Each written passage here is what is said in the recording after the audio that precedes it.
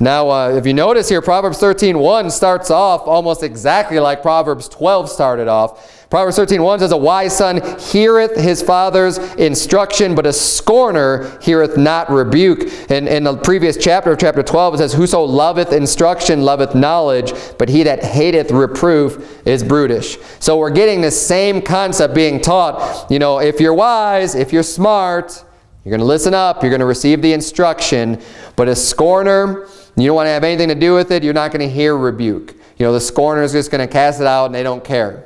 We ought to have, and you know, I love that these verses are starting off these chapters, or kind of starting off the section to get your heart right, to be thinking, I do want to receive instruction.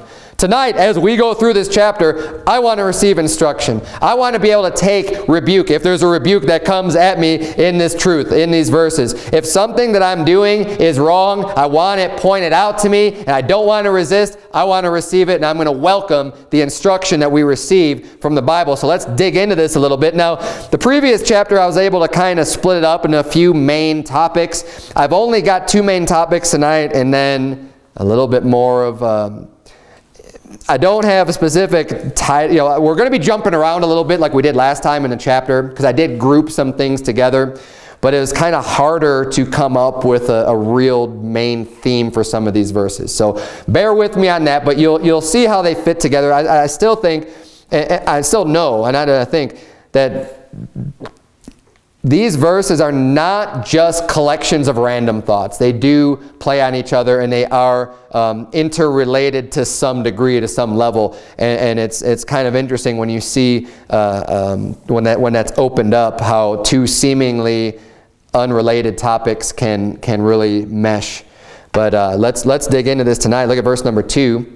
The Bible reads, "A man shall eat good by the fruit of his mouth, but the soul of the transgressor shall eat violence." And that first verse, you know, if you don't read it carefully, you know, what it's saying there, it says, a man shall eat good by the fruit of his mouth. So it says you're going to eat good by what comes out of your mouth, by the good that you speak, by the you know, the righteous speech that you have. And that's why it follows up, "But the soul of the transgressor shall eat violence." Why? Because the things coming out of their mouth is going to provoke violence, so they're going to get that in return. When you're speaking right, when you're saying the right things, when you're saying righteousness, he says you're going to eat good by the fruit of your mouth.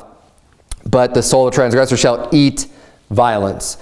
And I covered this more in the last chapter, you know, how much power our speech has, you know, the mouth and the words that you use. And how we have to be careful and use the right words and kind of filter the things that we say before we just go off and say them. Because, you know, this says here, we don't want to be eating violence, right? I don't want to be eating a knuckle sandwich because of some of the things that I say, just, you know, by provoking that, right? There's no reason. Hey, if I'm preaching the gospel, if I'm preaching the truth, if I'm preaching the Bible and someone comes and wants to smite me in the face, so be it, right? I'm not going to not say what I'm saying here to avoid that from happening. But you and I know very well that there's a lot of words that can be used to provoke somebody to come and hit you for no reason, just because you're kind of being a jerk, right? There's no reason to go out and just provoke people to violence. And we need to be careful with that, with what we speak. And verse 3, in addition to, you know, with the mouth here, it says, "He that keepeth his mouth keepeth his life. But he that openeth wide his lips shall have destruction." You know, it's saying open wide, it just means you're just letting a lot of things come out of your mouth, right? You're not controlling the things that you speak. Your mouth sure can get you into a lot of trouble. Amen. Jump down to verse number 10. Kind of on the same note here, it says, "Only by pride cometh contention, but with the well-advised is wisdom." So I think this ties in very well with that verse 3. "He that openeth wide his lips shall have destruction." You know, but when you keep your mouth, you keep life. Oftentimes, people who are very proud and are very haughty and very lift up and full of themselves have no problems speaking whatever they want to anybody and just kind of letting their mouth run and running their mouth a lot. Those are the people who are real proud, real lifted up. Maybe they're the tough guy, right? And that type of pride is only going to bring you contention. It's only going to bring you fights and strivings, you know, when there's no point for that. But what the well-advised is wisdom. And if you're well-advised, that means you have good advisors, you have more wisdom, you know more. And when you know more, you don't necessarily have to speak as much as the fool speaks, right? The fool is known for his much speaking. You can have your pearls, but don't be casting them before swine, lest they turn and rend you and they trample you, and they're going to come and try to hurt you. We need to be wise about what we speak. But let's go down here to verse number 5 now. Jump back up to verse 5. I don't want to spend too much more time than that, because we already last week went through, you know, the wisdom of watching what you say. Verse number 5 says, "A righteous man hateth lying, but a wicked man is loathsome and cometh to shame." Pastor Menace preached a great sermon on Sunday morning. I actually had a chance to hear it now just yesterday from the Red Hot Preaching Conference. He wrapped it up, and he preached a sermon on Sunday morning that he said, "Love is hate." Now, the reason why it was called that is because, you know, the protesters out there had some stupid slogan that said, "Love is love." Like, what does that even mean? Love is, well, of course love is love, you know. But what he was getting, the point he was getting across is a great point, is that you can't say that you love something unless you hate the anti whatever it is that you love. So by saying that, you know, I can't say I love my children, but I also love pedophiles, right? I love children, which is why I hate pedophiles. I love God, which is why I hate the devil. I love, you know, the things that we love, and if you truly have love for them, you're going to have to love what's going to try to you know, be the exact opposite of that. I love the good way. I love righteousness. I love God's law, which is why I hate every evil way, which is why I hate wickedness. You know, and the Bible tells us in many places to cleave to that which is good and abhor that which is evil.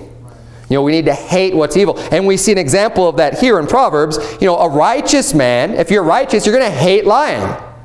You ought to hate that. You don't just be, oh, well, he's lying, and just kind of blow it off. You know what? It ought to be something that you hate. You know, I hate it. I hate when people lie to me. I hate when people are deceptive to me. I mean, it's something just because, why do I hate that? Because I don't lie to other people. Because I treat other people with respect. Because I think that everybody deserves respect of just being told the truth. Now, if I was guilty of lying, if I'm being deceitful, well, then how can I hate it? I mean, then I'd have to hate myself. But a righteous man is going to hate lying. But look at what it says here, but a wicked man is loathsome. See, the righteous man is supposed to hate lying, but the wicked man himself is loathsome, which means he is hated. The wicked man is hated. The righteous man hates lying, but the wicked man is loathsome and cometh to shame. Verse number 6, righteousness keepeth him that is upright in the way, but wickedness overthroweth the sinner.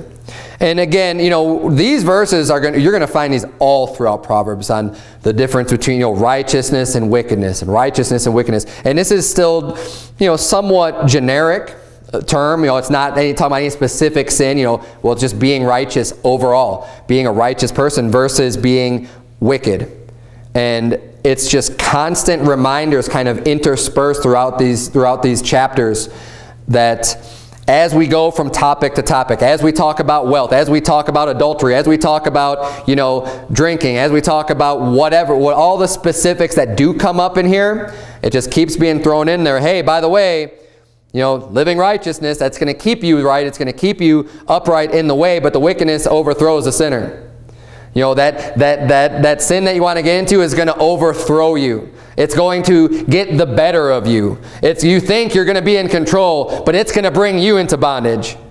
And sin always does that. Right. You think you could just dabble a little bit. You think, no, I could control this. Elizabeth, get your feet out of there and sit up straight.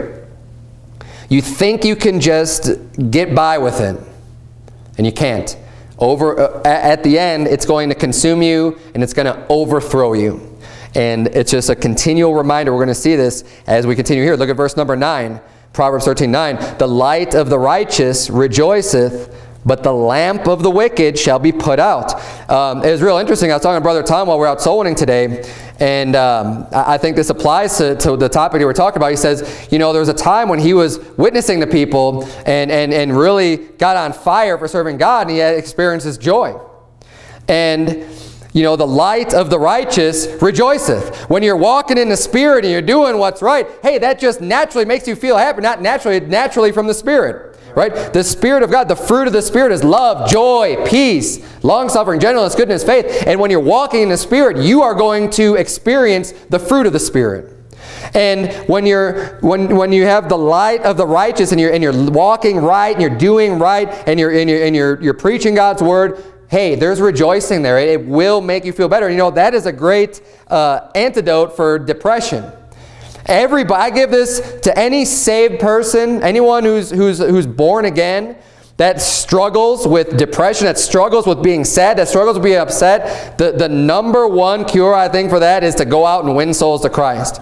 Honestly. Now look, people, you might, if you've never gone out soul winning, if you've never led anyone to Christ, you might scoff at that. You might think, oh, well, how is that going to help anything? It's because you've never done it before. It really, really, really is joyful. And anyone who's done it before knows that what I'm saying is the truth.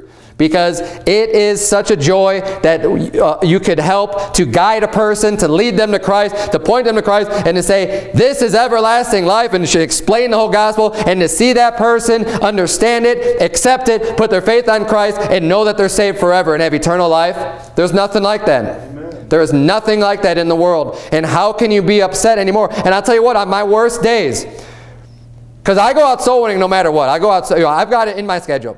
I go out soul winning on Wednesdays, I go out soul winning on Sundays, and those days for sure, unless something really weird happens, like what happened Sunday, I'm going to the emergency room, unless something like that comes up, I'm going soul winning. And I'll tell you what, I'm not always in the best of moods. You know, on Wednesdays, I have to work all day before I go out soul winning. I don't always have the best day at work. You know, sometimes things are going on, and I'm not very happy, and I'm not, you know, necessarily even walking in the Spirit. I'm just kind of grumpy and just don't want to do anything. I don't want to talk to anybody. But you know what happens? As soon as I go out soul winning, as soon as I start preaching the gospel, it all changes. And it really does. And I'm not just making this, it's not just for good preaching or something. This is just something that honestly has helped my life in general, and help my attitude and help my mood. You forget about all those bad things. You know, maybe I just get in a fight with my wife or something. I go out the door, I'm going soul winning. Well, when I come back home, it's a whole different person. I am a whole different person. You know, she might still be upset because I might have said something, you know, bad or whatever. But then I'm coming home like, hey, honey, how's it going? You know, you just completely can put all that stuff behind you. And it is, though. It really is a joy. It really is good to be walking in the Spirit, to be doing what's right, and to be rejoicing. It says, but the lamp of the wicked shall be put out. Right? The light that they have, that's going to be put out. That's going to be gone. And you're going to be suffering the misery and the grief and everything else that goes along with being in wickedness and being in sin. Let's jump down here to verse number 12. Don't worry about the verses. You know, you don't have to keep track of all these ones. I kept track of it in my notes. We're going to be hitting everything. You know, every verse will be gone over tonight, but I kind of have them grouped, as I mentioned earlier, a little bit different. So verse number 12 reads, hope deferred maketh the heart sick, but when the desire cometh, it is a tree of life. And what that's saying is when you're hoping in something, it's something you're going to receive in the future. And when it's deferred, Elizabeth, stop. Pay attention. Don't worry about your sister. When hope is deferred, it makes the heart sick. So you're expecting something, you're hoping for something, but then it's pushed back out even further. And so that makes your heart sick. It makes you sad, right? It's kind of a grief to hear, oh man, I was just expecting to have this. You know, you go to a restaurant, you order your food, you're hoping to get it real soon. They put the order, and then it's like you're waiting around, 15 minutes later, oh, sorry, your order didn't go in yet. Oh man, what do you know, like, and then you got to wait this whole other time again. It's hope deferred, make it the heart sick. But when the desire cometh, it is a tree of life. And when the desire finally comes, when you do receive the end of that hope, it says that's a tree of life. It's a good thing. Look at verse number 19. The desire accomplished is sweet to the soul, but it is abomination to fools to depart from evil. Now, Obviously, this isn't just talking about those 2 verses that we read. It's not just talking about food, right? The hope deferred. That's not just talking about like getting a meal. Because it wouldn't be talking about a tree of life or the abomination of fools to depart from evil. So we're talking about something a little bit more spiritual than just receiving food. I just brought up that example to help explain what those words are talking about just on the surface. But the hope deferred, you know, oftentimes this could be something more like receiving a prayer, an answered prayer, you know, or something along those lines, where when it finally comes, that's a tree of life, which brings you great joy. But then in verse 19, the desire accomplished is sweet to the soul. When you do finally receive the things that you've been desiring and wanting to have, it says, but it's abomination of fools to depart from evil. And part of the receiving the things that you desire is going to happen by keeping God's laws and walking righteously and doing what's right. You know, the Bible says that God doesn't hear the prayer of the wicked. And I think that goes for saved as well as unsaved. We definitely know that goes for the unsaved, but even for those that are saved, when you're walking not in God's ways, when you're not doing what's right, when you're not showing God that you love Him, He's not going to be listening to your prayers. He's not going to be answering your prayers at all. You need to be respecting Him. You need to be doing what's right. And a good way to think about this and to understand just the concept overall of praying to God in your prayer life is understanding that He is a Father. It's a great way to understand it. You know, think about it this way. If my children, because when you pray, you're asking. That's what the word pray means. You know, pray tell. It means you're asking somebody something. So when you pray to God, you're asking Him for something. Now, you may give, like we do, we give God thanks and ask God to bless our foods. That's not really like a prayer. You know, before you eat, when you give God thanks for the food, that's giving thanksgiving. That's not praying. Even though you may be talking to God, praying is when you're asking for something. So when you ask for something, you know, as with my children, if my children are just completely disobedient, they know what my rules are and they just don't care, don't want to follow them. And then they come to me, hey, Dad, can we have, you know, I want to get this book. I want to get this bike. I want to get ice cream. I want, you know, what are the odds that I'm going to be giving them what they request of me, what they pray of me, what they ask of me? Very, very, very small. In fact, I'm going to be like, get away from me. I don't even want to hear it. You have not been listening to me, so I'm not going to listen to you. And once you could learn to respect me and to listen to my commands, then I'll listen to you. And you know what? The Bible teaches that that's the way that God is. You know, if we want our prayers to be answered, we better make sure that, first of all, we're already listening to what He says. You know, a lot of people say, well, I'm praying to God, I'm asking for His help, but I'm not hearing anything back from God. Well, He might have already told you. Here, you know what? He probably did, because everything that we need to know is in His book. But you're not listening. You're not reading your Bible. You're not trying to get your answer from God as you ought to be. And definitely, if you're, you know, you can see, oh yeah, getting drunk's a sin, but then you're going out and getting drunk at the bar. Oh yeah, this, you know, you see all these things. God's telling you not to do this, but then you're going out and doing it anyways.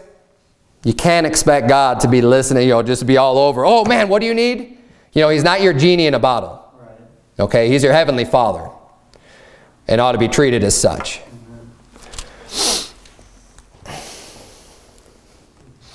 The desire accomplished is sweet to the soul. When you do get that, what you pray for, when you do get those things, you know, maybe you're praying and praying and praying that God will bless you with having a child. And you're doing all these things, and then He finally gives that to you. Hey, that's sweet to the soul. You know, whatever that may be, that desire that's accomplished. And that's one of the reasons why, and I bring all that up because it's in the context here, but it is abomination to fools to depart from evil. See, the fool, they're never going to receive their desire unless their desire is something really evil and wicked.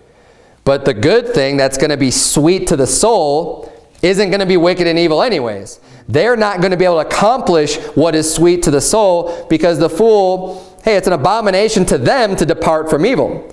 It's an abomination for God for us to be involved in evil, but for the fool, they're thinking the exact opposite. Like, I'm just going to keep doing evil, and I can't even think about stopping doing evil. Like, I wouldn't even dare think about not doing something that's wicked. and that's and they won't receive a sweet to the soul desire.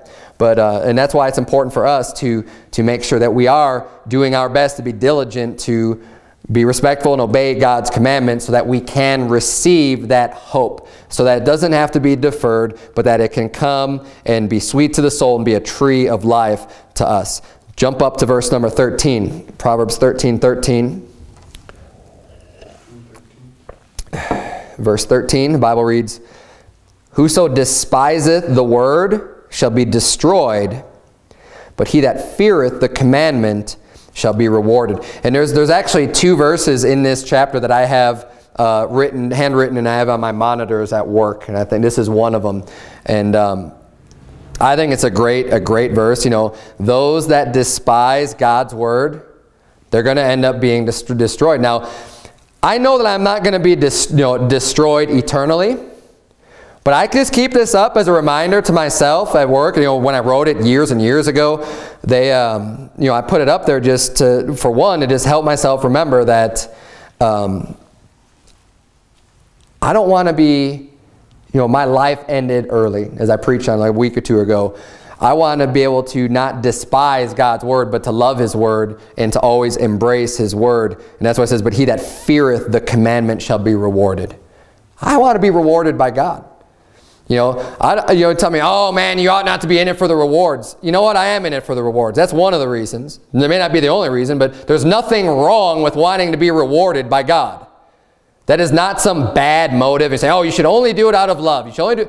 You know what? If God's going to say, "I'm going to give you a reward," what's wrong with that being a benefit? If he didn't want that to be a benefit or a motivation for you, then why would he even give it to you? Yeah. Why would he even offer it if that's such a bad motivation? I think it's a great motivation. Hey, I want to see what God's going to reward me with. God, I'm going to work hard for that. Great. Amen. I also had that verse posted up because we had a sodomite working for us. I want to make sure he knows, you despise God's word, you're going to be destroyed. So honestly, that was more of the primary reason I had there. But it's a great verse even for believers to keep this at heart, knowing that when you fear the commandments, when you're doing what's right, when you're walking and do what's right, hey, God will reward you for that. There is a reward for that. You may think that things are difficult now, but keep your sights on things that are unseen to us at the moment, to keep you going and to stay steadfast in your path. Look at verse 14. "The law of the wise is a fountain of life, to depart from the snares of death." Again, more great language illustrating God's law is great for us. It's actually a fountain of life. It's not something that's negative. It's not something that's bad. It actually keeps you from things that will bring you death and destruction. God's law is good, over and over again. I'm going to keep going here. Verse 15, "Good understanding giveth favor, but the way of transgressors is hard." And isn't that the truth? You think about people who live a really sinful life, and you can look at them and be like, man, that person has had a hard life. And it's visible. It's physically visible. People who get involved in drugs and alcoholics and stuff, you can look at people that might be 30, 40 years old, and they look like they're 60 years old. They just look weathered, aged, there's just everything about them. Why? Because the way of transgressors is hard. You're going to have people who have a lot of misery, a lot of sorrow. They've had a lot of death. They've known a lot of people have died. They've, just pain and anguish and suffering. Why? Because that's the way of transgressors. So don't ever be deceived into thinking that, oh, this sin looks kind of fun. Oh, this looks like it, I might want to do this. When God says no, he said no for a reason. It's not to be Mr. Meanie that he doesn't want you having any fun. It's because he's looking out for you, and he knows the end result of these sins is death. And the way of the transgressors is hard. But having that good understanding, hey, that's good for you. Verse number 16, "Every prudent man dealeth with knowledge, but a fool layeth open his folly." And again, I think this is real simple. I probably should have lumped this in with the verses earlier talking about keeping your mouth. Because the fool lays open his folly. The fool doesn't care if anyone knows his foolishness. Right? They'll post it all up on Facebook all day long how foolish they are. you know, and showing all the pictures of them vomiting in the toilet or whatever, you know, whatever's going on in their life that's just disgusting and sick, and, you know, it's a shame to them. It's their, you know, they're rejoicing in their folly. The fool layeth open his folly. But if you're prudent, you know, you're going to deal with your knowledge. You're going to be able to filter what you're saying and what you're showing to be appropriate. Verse number 17, a wicked messenger falleth into mischief, but a faithful ambassador is health. Now, I mean, a messenger, especially in these days, you know, you don't think about as much now with the technology of being able to just pick up an electronic device to be your messenger, to get a message across to somebody. But what this is referring to, you know, someone who's an ambassador or a messenger, they're representing you and they're bringing and conveying information between you and someone else. So a wicked messenger says they fall into mischief. They're going to get into trouble, and you're not going to be able to rely on that person. But a faithful ambassador is health. It's great to have someone that you could rely on, someone that's faithful, that you could trust to, you know, with important things, you know, with an important message, with something that, you know, the faithful ambassador was like the Bathsheba's husband, right? He was a faithful messenger. He's a faithful ambassador. He was able to keep Uriah the Hittite. I don't know why my mind just totally blanked on that. Uriah was able to bring his own death orders to Joab, the captain of the host, that ordered his own death. But he was a faithful messenger, and he was able to do that. And David completely ignored the fact that he is able to rely on this guy. Obviously, he didn't care about it because he was so self-centered at the time. He was worried about his own sin finding him out. But and his sin did end up finding him out, by the way. There's no way he was able to hide that, because even though he might be able to hide it from man, he couldn't hide it from God. And God made sure that he was recompensed for his sins. But let's jump down here, verse number 20. Proverbs 13:20, he that walketh with wise men shall be wise, but a companion of fools shall be destroyed. You know, it's important to make sure you have the right friends. Amen. That you're walking around among the right group. And listen up to this, okay? You kids especially. It's very important. It's important for everybody, but as you learn and as you grow up and as you gain friends, you know, there's going to be a lot of people that you might be tempted to become friends with. You know, you might see people who are real popular and everybody likes that person. And because everyone likes them, you know, the natural tendency of your flesh is going to be, well, I want to be friends with them too. And then maybe other people will like me like they like them and be part of that group. That's not how you should be determining who your friends are. You want to be getting friends with people, it says here, he that walketh with wise men, with smart people, with people who are saved, first of all, with people who know God's word and love God's word, are the people that you want to be companions with, that you want to be friends with, because they're only going to be good for you, they're going to be help for you, and actually, you know, the people who truly love God are going to be the most faithful people. If you want a good friend, get a good Christian, because they are people who are loyal. They are people who you could trust. They're going to be people who are going to be there for you in your time of need. You know, the people of this world, the friends of this world, they might be here one day, gone next. They might find something else. You know, a lot of people look at friends and they use people as friends. They don't want to be a friend, but they're companions of fools. And it says here, the Bible says that a companion of fools shall be destroyed. Why? Because their foolishness is going to rub off on you. When you become friends and start hanging around with a group of people that are really foolish, that are laying open their folly, and just let everyone see how foolish that they are and how unwise they are by not obeying God's commandments and not caring about the Bible, not caring about what this book says. When you become a companion to them and become friends with them, it says you're going to be destroyed. Not just them. Why? Because what they do, there's fallout. It affects other people than just themselves. And any time people get involved in big sin, it's going to affect more than just themselves. It's going to affect everybody around them too, whether they want it or not. The Bible says in verse 21, the next verse, evil pursueth sinners. Evil follows the sin. So that's why when you're a companion of fools, the evil is going to follow that sinner, and it's going to affect you too. You're going to be involved in that. It says, but to the righteous good shall be repaid. Verse number 25. Jump down to verse number 25. The righteous eateth to the satisfying of his soul, but the belly of the wicked shall want. We're going to look now at a subject here. We're going to jump back up to verse number 4.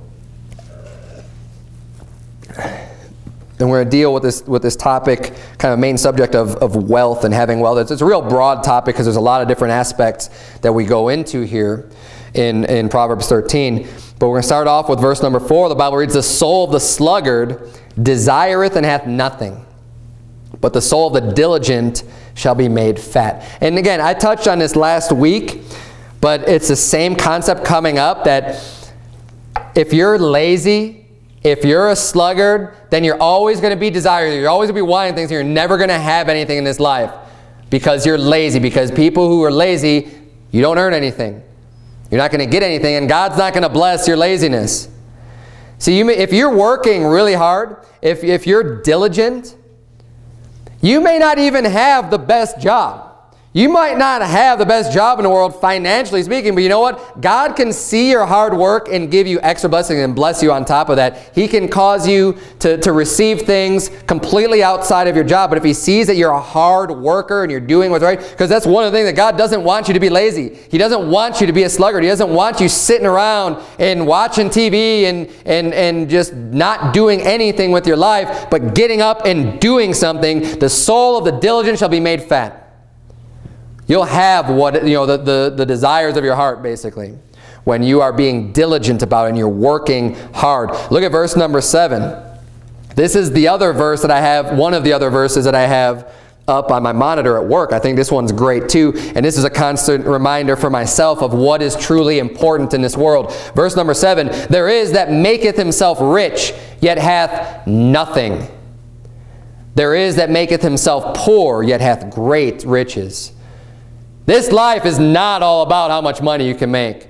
As is testament in this verse, there are people out there that work really hard, that they're diligent, yes, and maybe their soul is even made fat because they're working really, really, really hard, but they have nothing. The Bible says you cannot serve God and mammon, because you're either going to love the one and hate the other. And again, this is a great example for the love-hate relationship, that if you love something, you're going to hate something else. You cannot have one without the other. Jesus Christ even said, look, you either love God or you love money. If you love money, you hate God. If you love God, you're going to hate the money. You can't have it both ways. You can't serve God and mammon. And that mammon just means that wealth, that money, that physical goods of this world. That's what the mammon is. You're either going to love the one and hate the other, or you're going to cleave to the one and despise the other. Those are the words that the Bible uses. Cleave or despise, love and hate.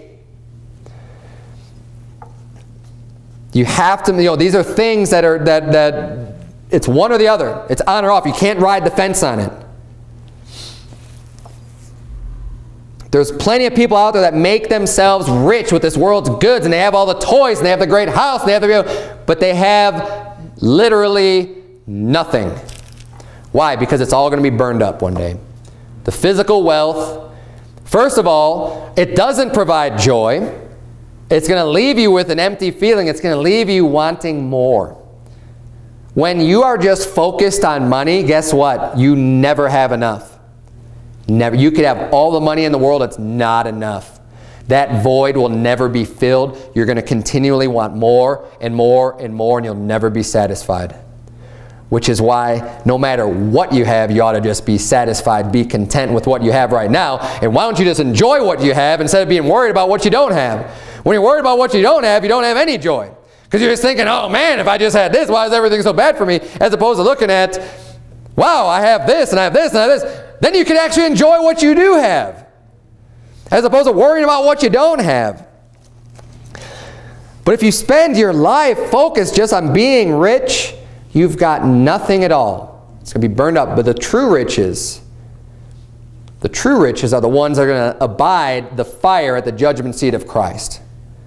Those rewards that are not going to get burned up. That's why there's people, it says, that maketh himself poor. There is that maketh himself poor, yet hath great riches. Amen. And it's not just that they became poor by chance. It says that maketh himself poor. You know, there's people that make themselves poor. Why? Because they don't care about the money at all. I could be going out and probably making a lot more money than I am right now. But you know what the cost that's going to come at? I'm not going to be able to pastor this church.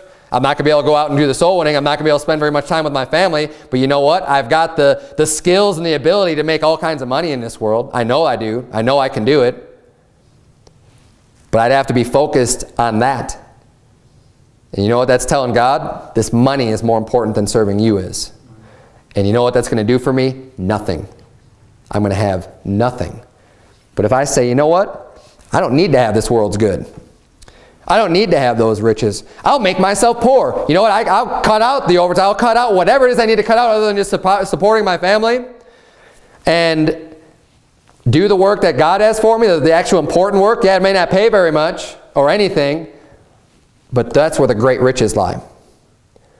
That's when someone can really have, I mean, great riches. Think about that. It's not just having a little bone or something tossed to you. When God is going to reward you, He's going to reward you greatly. And I believe that 100%, that God is not a stingy or a wicked boss. You know, maybe you've only ever worked for a wicked boss or someone who just never wants to pay their employees what they're worth. They never want to give them anything. That's not how God is. Don't think about your boss at work as someone like that would be godly.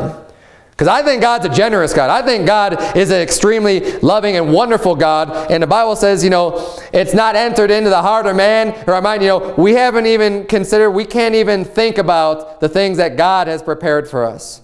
What God has prepared for us when Jesus, you know, the mansions, the rewards that God has laid up, the crowns in store for those that are serving Him and are going to receive reward. Hey, I think God's going to bless and be abundant with what He gives. Paul says, the ransom of a man's life are his riches, but the poor heareth not rebuke. Turn, if you would, to Psalm 49. Psalm 49. Because Psalm 49 ties in with this last verse I just read there in Proverbs 13:8. The ransom of a man's life are his riches. It says ransom, it says are his riches, but the poor heareth not rebuke. Psalm 49. We're going to start reading in verse number 6. Psalm 49, verse 6, the Bible reads, they that trust in their wealth and boast themselves in the multitude of their riches, none of them can by any means redeem his brother, nor give to God a ransom for him. For the redemption of their soul is precious, and it ceaseth forever, that he should still live forever and not see corruption. For he seeth that wise men die. Likewise the fool and the brutish person perish, and leave their wealth to others. Their inward thought is that their houses shall continue forever, and their dwelling places to all generations. They call their lands after their own names. Nevertheless, man, being in honor, abideth not. He is like the beasts that perish. Now we're going to keep reading here, but I'm just going to go over what we've already read to this point here. It's saying, look, the people that trust in their wealth, that's where their confidence is in how much money they've made. They boast themselves in the multitude of their riches. They brag about how rich they are. It says none of them, no matter how lifted up in pride they are and how much they think they have it all, none of them can redeem their brother or give a ransom to God for him. Saying you can't pay God off with your stupid riches, with what you think you got so much wealth. You think God's impressed with how much money you got? You think you're going to say, oh, here, I'll throw you a boat here. God, I want my brother to be saved. I don't want him going to hell. So, you know, we don't want to accept the way that you paid out for us. But you know what? I've got all this money. Here you go. As if you could just buy this guy's soul. It says, for the redemption of their soul is precious, and it ceases forever. You do not understand the value of a soul if you think it could be bought with money. If you think any amount of riches in this world can actually cover the price of one soul. It says, for he seeth that wise men die, likewise the fool and the brutish. Verse number 11, their inward thought is that their houses shall continue ever. See, the people are lifted up in their pride and they're trusting in their wealth. They think their houses are going to last forever. They think, I'm going to build this great name, and I'm going to build this great city. I'm going to call it after my name. You know, and you look throughout the Bible, that's what people did. I mean, they built these cities and these dwelling places, and they were named after them. You know, you got the city of David.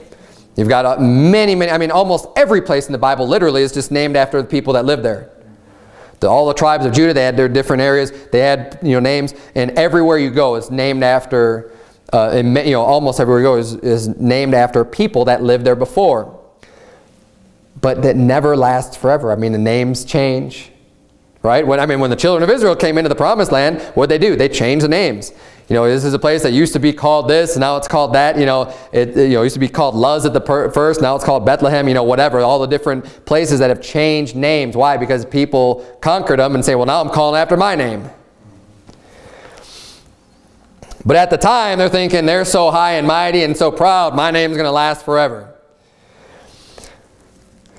Their inward thought is that their houses shall continue forever, and their dwelling places to all generations. They call their lands after their own names. Verse 12, nevertheless, man being in honor abideth not. He is like the beasts that perish. And again, honor. Remember that word. I've gone over this so many times, and as you see it's come up over and over again in the Bible. This is not just referring to respect. In so many cases, referring to more than that. Honor is being, yes, respect, but also the wealth or the money or the, you know, whatever in the context going along with that. Man being in honor, having this wealth, having these riches, abideth not. He is like the beasts that perish. This their way is their folly, yet their posterity approve their sayings. Selah. Like sheep they are laid in the grave. Death shall feed on them, and the upright shall have dominion over them in the morning, and their beauty shall consume in the grave from their dwelling. But God will redeem my soul from the power of the grave, for he shall receive me. Selah. Be not thou afraid when one is made rich, when the glory of his house is increased. For when he dieth, he shall carry nothing away. His glory shall not descend after him. Can't take it all with you. Can't take any of it with you. All you can take with you are the eternal valued goods, which is the souls of men, the souls that you reach for Christ. Right? The good works that you do for God, that is what matters. That has eternal value. People. We need to be focused on people, not things. Not the goods, not the money. Like I said, you could mass up and hoard it all up and build storehouses and build banks and build vaults and everything else and have it all sealed and locked up and think, man, I got all this stuff right here. And then boom, the next day just gone. Dead. And then where's your stuff going to be? We're actually going to see where it goes. Look at go back to Proverbs 13.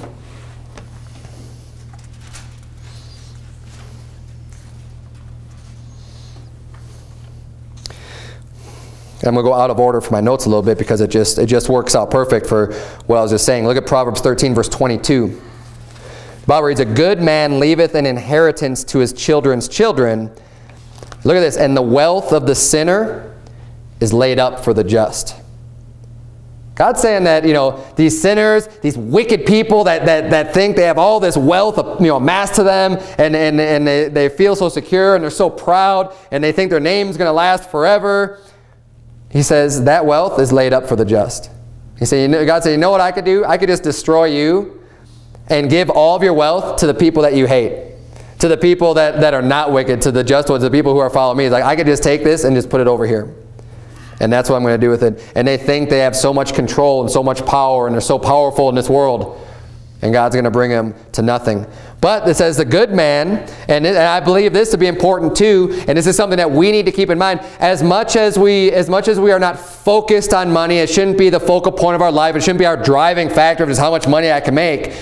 A good man leaves an inheritance to his children's children. So you're still thinking ahead. You're still thinking in the future. You're still keeping some savings. You're still being prudent with the money that you have in order to help your family out down the line. Hey, a good man's going to do that.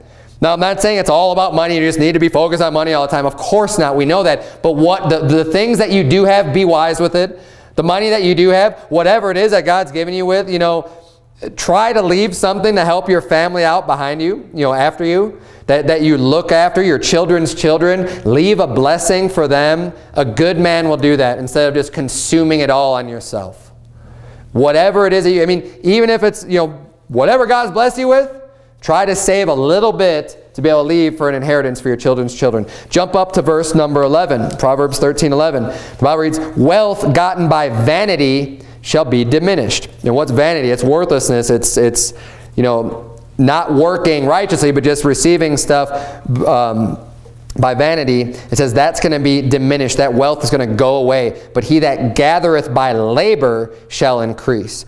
Wealth gotten by vanity would be like winning the lottery. Or receiving some huge amount of money just for no work involved, for no reason, right? Vanity, I think of vanity of people, and I don't know much about the industry or anything, but like models, something like, oh, let me take your picture and you're going to get all this money for it or whatever. Like, that's wealth gotten by vanity. Or like the Clintons who go and speak for a group of people and get like hundreds of thousands of dollars in their speaking fee. They're not working for that, okay? I'm not saying there's zero work involved to give a speech, but that is wealth gotten by vanity. But that's going to be diminished. The Bible says that doesn't last. But when you work for it, he that gathereth by labor, so that's going to increase. And one of the reasons is, the wealth that's gotten by vanity, especially people, the lottery ticket example, they blow through that and they spend it because they have no respect for the money they've got, because they already live their life wasting their money, throwing it away on, gambling it away or doing whatever, and have no respect and knowledge on how to deal with it. When they get it by vanity. It's just gone within like a couple years. But he that gathereth by labor, when you work for something, you care a lot more for it. When you have to work hard and then you finally are able to have enough to purchase something, you're going to take a lot more care of that when you've worked hard for it than someone who just doesn't matter to you. Oh, I had all this money anyways, who cares? It's like monopoly money, right? Verse number 23, Proverbs 13:23, much food is in the tillage of the poor, but there is that is destroyed for want of judgment. And the tillage is the piece of land that you till, that you're actually working at. So even if you're poor, what this is saying, if you're working, because you have a tillage, you have a piece of land that you are actually tilling and working at, there's much food there, and you'll be provided for. But the implication of the tillage is work, is that you're working for it. So even if you're poor, there's plenty of food there to provide for you. It says, but there is that is destroyed for want, and want means a lack of, for lack of judgment, for their lack of understanding, for lack of judgment. People are destroyed for that. Verse number 18. Proverbs 13:18, poverty and shame shall be to him that refuseth instruction, but he that regardeth reproof shall be honored. Now we're going to get into the last point here. Look at verse number 24. Proverbs 13:24. He that spareth his rod hateth his son, but he that loveth him chasteneth him betimes. Now that word betimes means early. So you want to nip this thing in the bud. When the child starts acting disobedient and rebellious and not listening to you, it says, bring the judgment sweet. Don't spare the rod. Now, a lot of people have had a lot of these theologians have a lot of stupid understandings of the rod. They say, oh, it's this loving rod. It's the shepherd's rod. You got to pull them to the side and kind of lead them and guide them. That's false. Yeah. There's no other light way to say it. That's not true at all. When it's talking about the rod, and because you know what, and I'm going to prove this to you. We're going to go through Proverbs tonight. We're going to go through all the verses that talk about disciplining your children in the proper way. When it talks about the rod, it's talking about a spanking. It's talking about a beating with a rod. A rod is a wooden stick or whatever. That's I don't have to spell it out for you, but that's what a rod is. And it says if you spare the rod, if you withhold that, you see your child's acting up, they need to be corrected, they need to be disciplined, but you withhold. And there's many reasons why a parent might withhold correction. The biggest one is probably out of laziness, or you don't want to hear their crying. because it's a long day, you've got all this stuff going on, and your kid's just being a nightmare, and you know they need to be punished, but you could say, well, I'm busy, I've got all this other work to do and stuff, and and they're finally just being quiet. I know they're getting in all kinds of stuff and being real bad they shouldn't be doing, but I'm just going to, look the other way because I don't want to hear it from him, and I don't have time to deal with it. The Bible says, he that spareth his rod hateth his son. Your children deserve the attention, positive and negative. They need the attention. If you're going to raise your children right, they need of course, the positive attention, the love, the care, everything, the praise, everything that goes along with that when they're doing good. But they definitely also need the negative attention. You cannot have all of one and none of the other, regardless of which one it is. You cannot have just all the love and then none of the discipline, none of the correction, just oh, you're so good. I mean, this is the type of society now, the kids being raised these days, that's how they're being raised. Because the majority of them are from split homes now. And what you have is this weird family structure where mom and dad don't talk to each other anymore because they're split up, and now they're vying for the affection of their children. And instead of giving them what they need, which is proper discipline, proper correction and instruction, and telling them, no, I want my child to love me more than they love mom. I want my child to love me more than they love dad. And how do they do that? By just giving them whatever they want, by not being mean to them, by not making them cry, by not taking anything away from them, by not being a parent, by being a buddy. The people that treat their children like that, they hate their children. Yeah. That's what the Bible says. They hate them. I mean, if you spare your rod, you hate your son. No, I don't hate him. Oh, okay. I'll just say that God's word is wrong then and you're right. No. I'll take God's word. I'll let God be true, but every man a liar. Amen. Now, that may seem harsh to you, but let that sink down, because this is God's holy word. This is instruction and righteousness here, that if you spare your rod, you hate your child. You hate your son, but he that loveth him, if you truly love, it says you're going to chasten him, which is discipline them early, betimes. You're going to do it early. You're going to catch it and get it taken care of right away. Turn, if you would, to Proverbs chapter 19. Proverbs chapter 19, verse 18.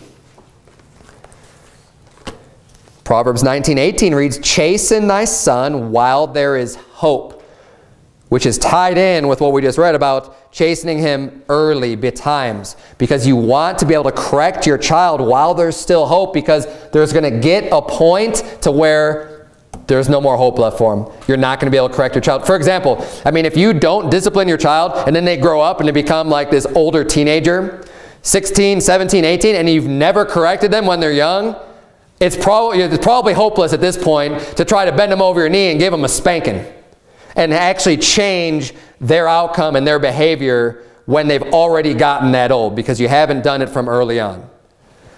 Chasten thy son while there is hope, and let not thy soul spare for his crying.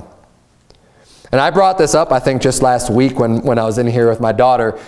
We have one daughter that man, she screams bloody murder. I mean, you don't even have to touch her, and she's already weeping and wailing and gnashing of teeth. You think, like, man, this is what hell must sound like, because she is just screaming her head off, right? But you can't spare for that crying. And look, it's not joy.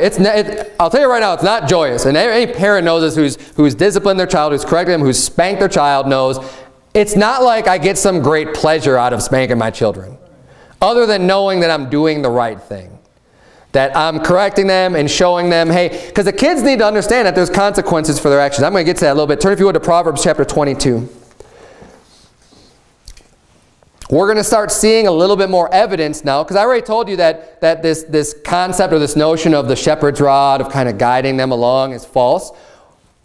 As we read the language in these Proverbs about the rod, you'll see why I'm saying that's false. Because if you just look at Proverbs 13, You say, well, there's not enough evidence there to convince me.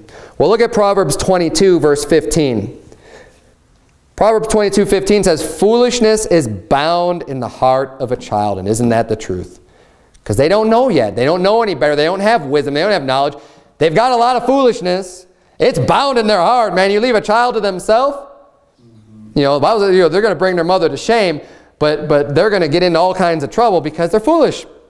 They're going to do things that are foolish. I remember when I was left to myself at one point, I got this paper clip and went and stuck, you know, just to see what would happen. It's foolishness, right? I mean, it's stupidity. I didn't know any better. It was, you know, just, oh, I wonder what this will do. Kids do that stuff all the time. The foolishness is bound in the heart of a child, but it says, but the rod of correction shall drive it far from him. So we're getting a little bit stronger language. Okay, you say, well, I'm still not convinced. Turn, if you would, to Proverbs 29:15. Proverbs 29.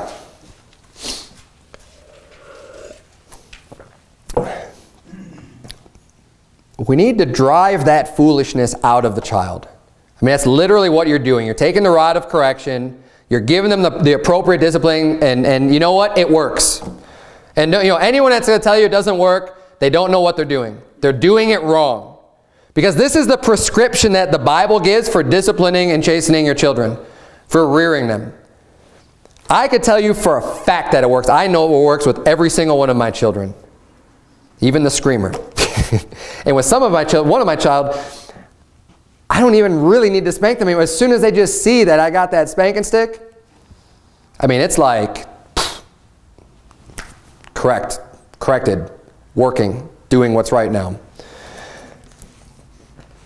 They don't want that discipline. It's a good means of having a negative consequence, so it's with their actions, so they don't do the bad actions anymore, or nearly as much, or, you know, they learn from that. Proverbs 29, look at verse 15. The rod and reproof give wisdom. So it's also important here, we see that it's not just the rod, it's not just the spanking, it's not just the beating, but it's the reproof, it's the correction, it's the verbal, hey, this is what you did that's wrong, this is what you need to do, this is why I'm punishing you. I mean, it's a shame when kids they do something, and because they don't have understanding, they don't even realize what they did, and next thing they know, they're just getting beat, and they're like, I don't know what I did. You know, that's not going to help. You need to be able to tell them, this is what you did that's wrong, because sometimes they may not know. You might think it's obvious. Like, how do you not know that? Well, because the foolishness is bound in the heart of a child. And they don't have the same wisdom that you do. You need to teach it to them. The rod and reproof give wisdom, but a child left to himself bringeth his mother to shame. When they grow up, your mother's going to be ashamed when you don't discipline them. Verse number 17, correct thy son, and he shall give thee rest. Yea, he shall give delight unto thy soul. Proverbs 23, turn to Proverbs 23. We're going to close with this last verse. Proverbs 23. If you're still not convinced about the rod and how it's supposed to be used, it cannot get more clear than Proverbs 23. Proverbs 23, verse 13. Withhold not correction from the child. Okay, we're talking about correcting our child, right? Giving them discipline or whatever. It says, for if thou beatest him with the rod, he shall not die. Thou shalt beat him with the rod, and shalt deliver his soul from hell. Strong statement. Very clear. I don't think there's any way you could interpret this passage other than, hey, I need to beat my children with a rod. That's what it says. Now, the only thing that would probably need to be explained in today's language is the word beat. When we hear the word beat today, you think of someone getting beat up. You're thinking about someone black and blue, bloodied, and everything else. That is not what the Bible is talking about with the beating. Okay, and it shouldn't even need to be explained that way. Well, I'm going to explain it anyways because, you know, the word has changed ever so slightly to that concept or that notion of thinking. Because you hear about people beating their kids, right? And it's horrible in the sense of beating their kids, like punching them in the face, giving them black eyes, breaking their arms, things like that. That's despicable.